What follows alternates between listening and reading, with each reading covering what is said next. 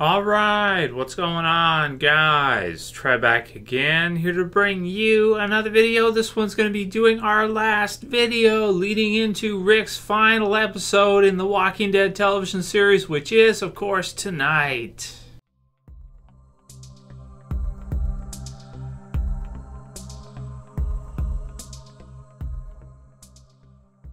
Oh man, so this one will just be kind of a fun one hanging out with you guys. We'll go through some kind of final, Q&A questions for this week since we've done lots of videos this week. I think Walking Dead video every day this week, right? More than one, because this is crazy stuff, right? To actually get to see what we're going to see tonight is something that we probably never thought we would see until the very end of the Walking Dead television series. Like until like the last episode of the show, a lot of people thought you would see Rick until the very end. But that's not going to be the way it goes down in the television series version. And probably not in the comics either, even though Rick is still alive in the comics and still in, quite most issues. You'll have Rick in the comic book series. So, yeah, man, final thoughts before tonight's episode and big premiere. I'm pretty excited for it. I'm optimistic about the future of the series now after kind of the recent information we've had with the Cardille mailbox and this kind of stuff and all the different theories and everything. And it really looks like, instead of them killing Rick off, which originally we all thought that's what they were going to do, because once they announced that these were his final episodes, the next thing that everybody would think is that he would be killed off. You wouldn't see him leave the series in some way. Not to never return again, but it sounds like that's probably what we're gonna see. So, another series, something, all the different theories we've gone over this week. We'll see in the coming years what they end up doing with the character, but it does sound like, hopefully, fingers crossed, hopefully he will make it out of tonight's episode alive. Eddie1367 says, Trev, are you going to cry tonight? So I probably will, to be honest with you. Whether he survives or not, like if he's killed off, of course, I'm going to cry because I'm going to be devastated, since it was like this back and forth, up and down roller coaster until this episode right here. I mean, you guys got to understand, this one has been, I've been dreading this one since the news started to come out in May. I mean, when we first heard it, I think we all thought right away, this is the end of The Walking Dead. With Rick leaving or being killed off, that's it. It's over, right? Surely it's, I think Forbes had a page that said, surely it's time to kill the whole show, right? Surely it's time to end the series, because without Rick in it, who knows what it's going to be like. And we're going to find out next week, because tonight is the final episode. So I'm looking forward to this final kind of hurrah for Rick.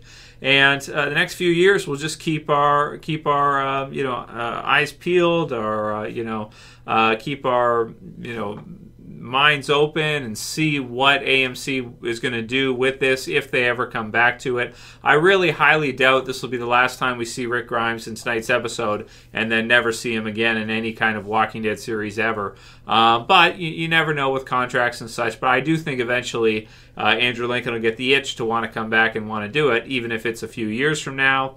A couple years from now, even if it's 5 years from now, whatever they have to do. If he's still out live, if he's out there alive somewhere, if he's JSS there somewhere, then there's potential, there's opportunity, and as such, fans may keep watching, and the show may go on for a few more years, just knowing that Rick could return at some time, or we could see something with Rick in it again. But I think I am going to cry tonight, because there's just so many emotions, coming up to see this episode. Like even right now, I'm just feeling it right now, because I'm thinking to myself, like, whether they kill him off or not, this is it. You know what I mean? This is the end for Rick in the Walking Dead television series, and it's been a long time coming, right? Season 1 all the way up until now for season 9, and I'm glad, he was in the series for so long, and just really, the big question mark of what they're going to do now, right? If Rick does survive somehow, then what does that mean? What will we see in the future of The Walking Dead? And what will they do? What has Gimple got planned, right? His evil genius, what does he have in store for us? So we'll see, man. Billie Jean says, I don't care how Rick survives, as long as he actually does survive. So I think that's what we're all hoping going into this episode, is that we do see him survive here somehow. Whatever they have to do, you got to think about it. It's not the same as any other character in the show. I mean, if it was anybody else, I think, except for Rick, maybe with the exception of Daryl too, because he's going to be, he's very important as well too. But for Rick, it's like whatever BS they have to come up with to make it to make him survive, dumpsters or helicopters or whatever they got to do, it's worth it, because if you do, kill him off for good, 100%, so he can, the character's gone for good, dead, and not just MIA, right? Then it really does feel like doom and gloom for the entire series. And we'll even see with him gone how the series is going to perform, how many people are still going to be interested in it when you're minus Rick starting next week. So we'll touch back on that in about a week or two. Paul Toomey says the helicopter rescue did not work out well for Travis and Fear the Walking Dead. So that's true. If you guys have seen Fear Season 3, you know what happened with that one. That's true. I hope it goes better for Rick than it went for him. Isaiah Bryant says, man, I'm just trying to see the Whispers, but I don't think they're showing up until episode 6. Maybe not even in episode 6. And that's one thing about this season is a lot of us had hoped to see the Whispers. I was wearing a Whisperer mask, my own my own handmade, Halloween store bought handmade Whisperer. I had to cut some stuff off it to make it make sense. So it doesn't look like a zombie. It looks like a zombie flesh, right? A lot of us were hoping to see them. I was hoping to see them already. I thought we would have seen them by now.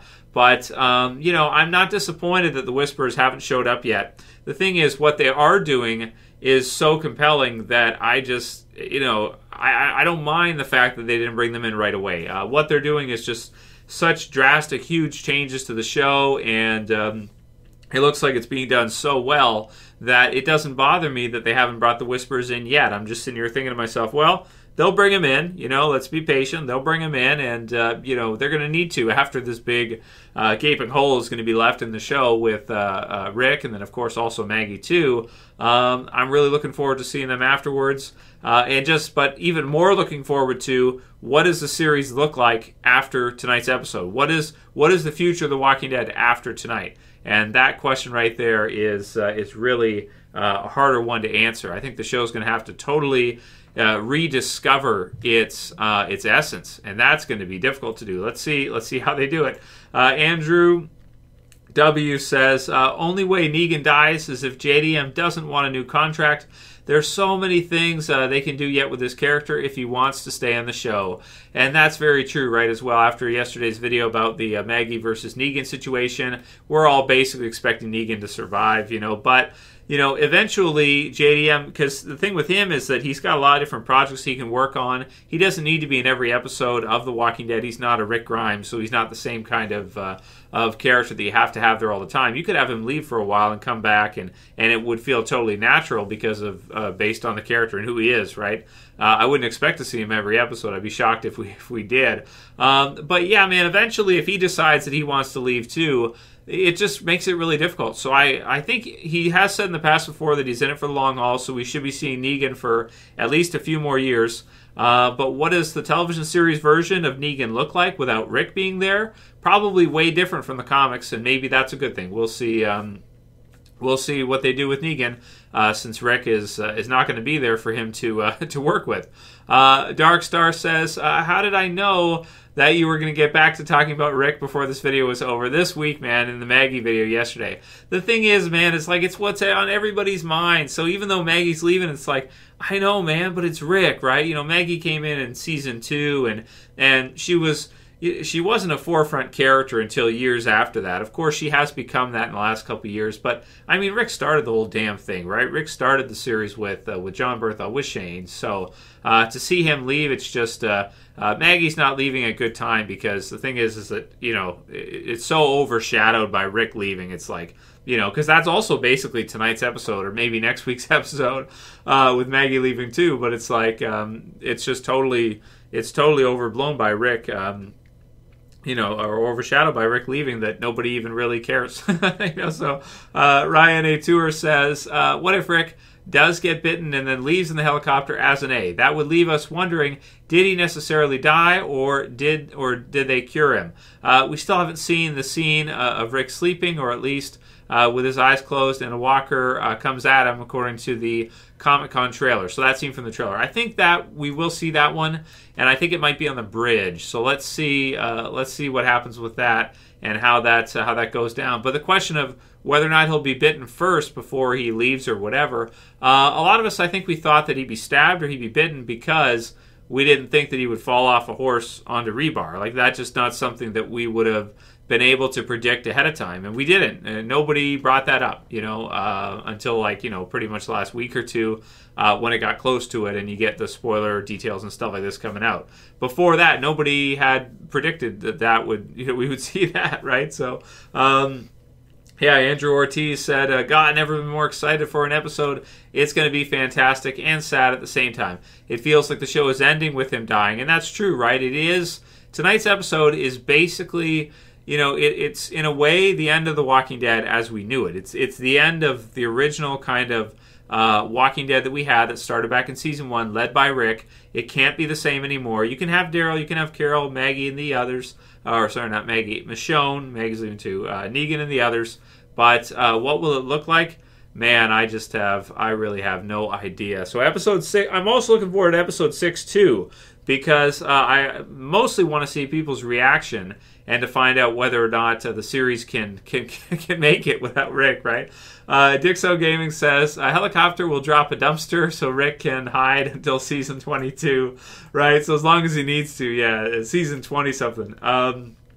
So I like that one. Melissa B says, if the helicopter connection Jadis has somehow rescues Rick, doesn't that mean that Rick Grimes will be spending his very last episode with Jadis, the garbage person? I would feel personally insulted by that. Well, again, it depends on how you want to look at this. They're saying technically that this is his last episode in the Walking Dead series. But we know there's other projects coming. We know there's other stuff coming down the pipe. And I do not think this is the last we've seen of Rick, even if we don't see him in the flagship Walking Dead series anymore. Maybe they are doing a third series. Maybe there's something else in the works. Movie, whatever. Maybe some people think he's going to Fear. Pamela Griffin here says, what if he goes to Fear the Walking Dead? I don't want to see it. I don't want to see Rick go to Fear. I really don't, because, Fear usually doesn't get as much for a budget as the original Walking Dead series gets, so far as I know. And, I don't really want to see that, right? But at the same time, I'd rather they do that than kill him off totally. And the other thing, too, is if you think about it, if they're doing this and they put him into another series or a movie or something like that in a couple years, or if it is Fear, then okay, whatever. If they were to do that, then they'd be able to get, instead of just 16 episodes of The Walking Dead, they'd be able to expand that even further. Instead of 16 or 32, maybe if they added on a third series led by Rick or something, I don't know what they could do, maybe a couple year type of deal or a movie type deal, then maybe that's why they decide to do it. Plus, it gives Andrew Lincoln a break. So this is the whole idea of why. But I don't like the idea of him going to Fear personally. You guys can leave a comment below. How would you feel if he met Morgan again and ended up in Fear somehow? I don't know how that could work. Leslie Hardman says, I kind of feel like Michonne is the Chuck Norris of The Walking Dead. LOL, it's true. She's super tough. Maggie doesn't stand a chance tonight, right? Matthew McGann says, I remember the good old days when it took 3 episodes for them to travel places. Now they have unlocked the map and have fast travel, right? So it's like, yeah, it's true. So I like that one too. It's like, like video game, right? It's like things, and that's true this season, that they haven't, it's been packed, man. It's been packed with stuff going on every episode, especially last week's episode, and it's been awesome, man, for sure. Easton Zero Link says, hey Trevor, I was rewatching All Out War, and in the season 7 finale, when Jadis and her group turn on Rick's group, she tells Rick that she made a better deal with Negan, and later on she talks to him and says 12 right away, and he says 10. People are a resource. Do you think Jadis was talking about 12 people for the A and B helicopter storyline? Well, she could have been, right? Because maybe they had it planned out that far back. So that's true. It's something that, when you watch it back through, it's kind of cool to watch 7 and 8 back, because you see all these things now that kind of make more sense than they did before, right? So that's cool. Zeki Yen says, Trev, do you think the conflict between the Saviors and the communities will be resolved by episode 5, or will it be stretched out to the second half. Well, I think they're probably pretty much done with the Savior versus community stuff. I don't expect to see too much more of that. That said, if Negan breaks out or something like that, they could probably touch back on it a little bit, but it'd probably be a sub-storyline. I don't think it'd be the main driving storyline again, because we've seen All Out War. They can't really go back to that again, right? I think we've seen enough of it, even at this point too. It's still interesting and everything, but I don't think they can go back to it as a main story focus, because right now it's not really a main story focus either. It's kind of secondary to, of course, what's happening with Rick, and yeah, so that's the way I'm seeing it right now. Liv Matrix says, Whiskey Cavalier will tank, right? So Maggie will be back. Hacks 5150 says, the show needs JDM more than ever now. No doubt he will help the show in a big way. So I hope so, man. That would be really cool to see if they could do something with Negan after Rick's gone and kind of redeem him a bit more for the viewers and maybe make him close to a lead, even though I tend to think it's probably mostly going to be Daryl, even though Norman Reedus kind of likes to shoot that down, right? That whole idea. Mr. Rogers says, I hope this episode is 99% Rick and his story. Well, it looks like there's going to be some, Negan, Maggie, Michonne mixed in there as well too, but I think a lot of it will be hallucinations and stuff like that, and it should be really good to see all that stuff. Slayer says, Trev, you're missing an important factor. All we have to do is see if Rick is in the in memoriam, because if not, just like Glenn's dumpster death, it's a fake out once again by AMC. LOL, thoughts?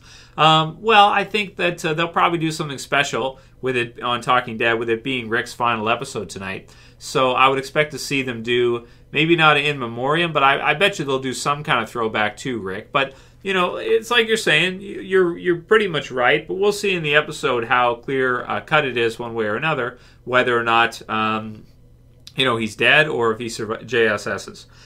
With Stripe says, The Walking Dead popularity has long since diminished dramatically since 2016.